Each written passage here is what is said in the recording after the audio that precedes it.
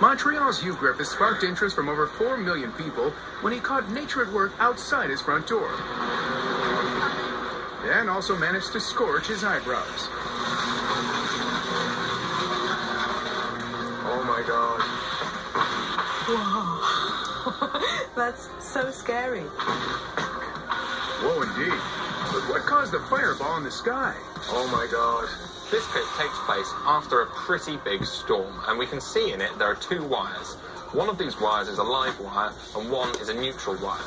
Now, normally, electricity wouldn't leak between the two because air is a very poor conductor of electricity.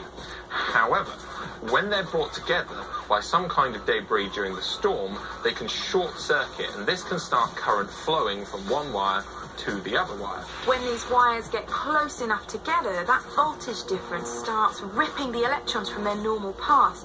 It ionizes the air around the wires, and ionized air is a really good conductor. So it creates a short circuit through the air.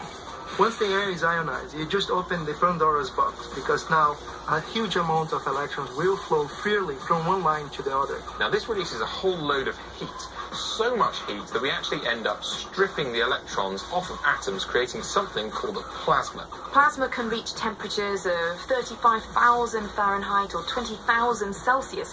That's enough to vaporize solid steel.